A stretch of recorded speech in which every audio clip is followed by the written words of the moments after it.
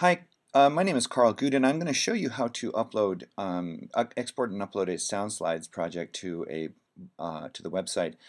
We're going to use our AFS space, which is the university provided server space that all students and faculty have.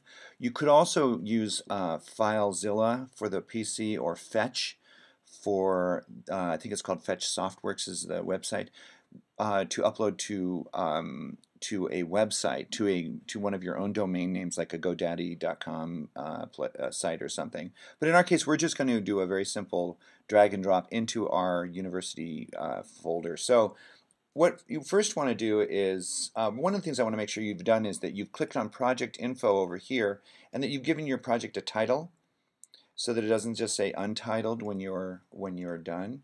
And over here on the desktop, you'll see over here that I have the Soundslides folder, and inside of the Soundslides folder, all of the files that it needs to be a Soundslides presentation, except for the one that you're going to put on the web. You'll see that something appears in here as soon as I click the export button. And here we go. I'm just going to come up to File and say Export, and it does it by itself. And you'll see that over here in this little folder popped up called Publish to Web. And in here again are all the pieces you need. There are different image sizes for the video depending on how it's being played. A different high and low audio. It's all about memory size, about the size of the file. So we're going to remember that publish to web folder. We'll be using that in just a second.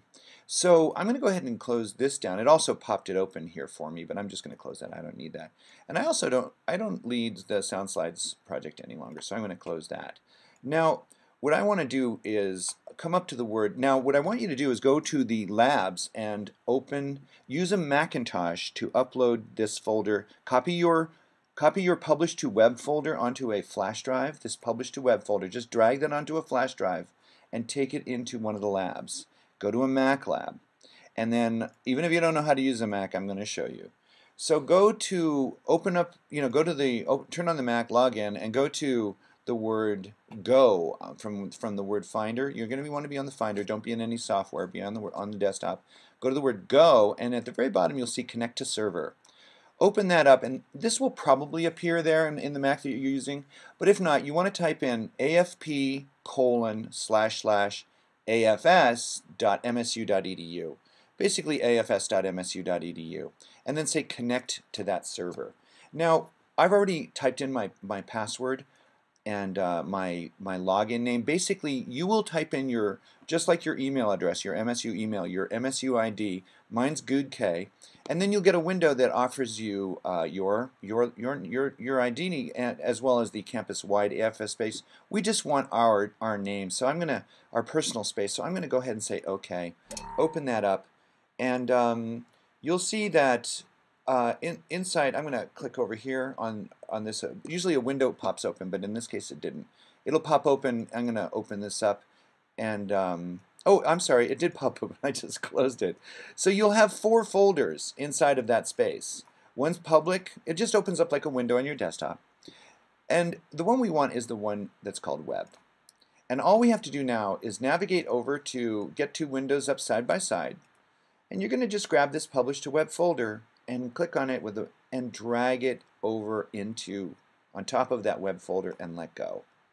And it'll copy all the pieces into your web AFS space.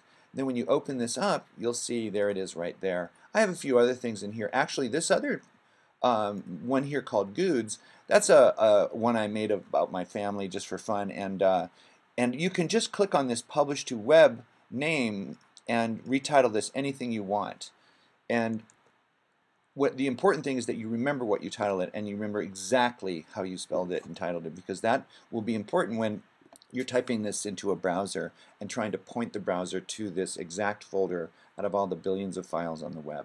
So I'll show you both ways. I'll leave this one Gudes and this Publish to Web, but maybe you'd call it, maybe I'd change this to Bullfight or something. It can be a little dicey and not work sometimes, so make sure you spelled it right. Maybe try calling it something else. Publish to Web seems to always work, but it's not very professional to leave it like that. But we're going to leave it like that for now. Now that we've done that, we no longer need this folder, so we're going to close that down. we'll leave this open just in case we need to go back in there. Just leave that open. And I'm going to click on a browser and come back over here, and I'm going to come over here to, there is what it will look like when I post in. I'm going to just delete this, and let's see if it's going to come back up. It's still going to come back up. So don't worry, what you're going to be doing is typing in msu.edu, and then after that, I'm going to go ahead and type and show you. You're going to do msu.edu and then /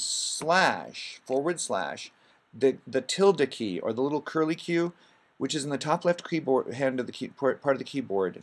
You have to hold the shift down and type that curly Q, and then your student ID number. In my case, I'm going to type in Gude K, then another /, and I actually just copied the word publish to web, or I could have typed the word Gude here, but this is the name of the folder that I put onto my AFS space. So it's just my ID, my student ID, with a little tilde in front, and then publish to web.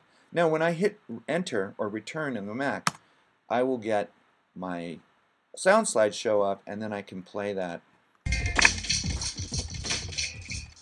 Hi, last summer we went to the bullfights in Madrid, and we, as a group, started off in a very empty. So you can see that worked fine. Now, if I want, I could just cut and paste this link on my blog or something, but everyone will have to click on a link to see it. It's not very professional. What you'll want to do is actually transfer this image to your blog, and in order to do that, you're going to need some HTML embed code. Now, Soundslides doesn't provide that, and neither does this.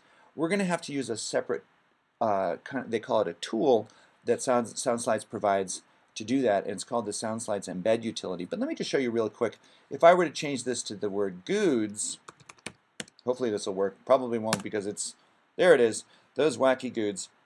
So you can see you can change the Gude family is you can change that name to whatever you want from publish to web. So that way it ends in a more professional sounding name. But now what I need to copy this URL, this address. So I'm going to double click on it, hit Command C, Control C on the PC, and I'm going to come over to this Soundslides Embed utility. And this is what it will look like when you're done. But prior to that, what you're going to get is just this big empty space. It'll look just like this. And you go to tools.soundslides.com/embed. And I will have these links on our class site, so they'll be easy to find on the Soundslides tutorial page. So I'm going to go ahead and paste that URL in there, and that address from our Soundslides, and you'll see that it just sits in there until I click the word continue. And when I do that, you'll see that there's our Soundslides presentation, and it does say a bullfight in Madrid up on top, the title. It doesn't say Untitled, and then it also has the embed code down here, which is what we're going to need. We're going to copy this and then paste it into a box in our Tumblr. We're going to use a Tumblr account to do this. I want you to try start opening a Tumblr account, so we could do it in. The thing is, WordPress.com does not allow you to post HTML embed code. Only WordPress.org allows you to do that, and that's not the free version of WordPress. We're using the free version, which is .com, so it won't allow that. So we have to trick it. We have to do it on another blog, another place to do that. And you can use these keys down here to change the size of the video as it appears in the Tumblr blog. This is 620 pixels, and then if you do change it, you just click the word modify. But we'll do this in the next tutorial called Posting Soundslides to Tumblr.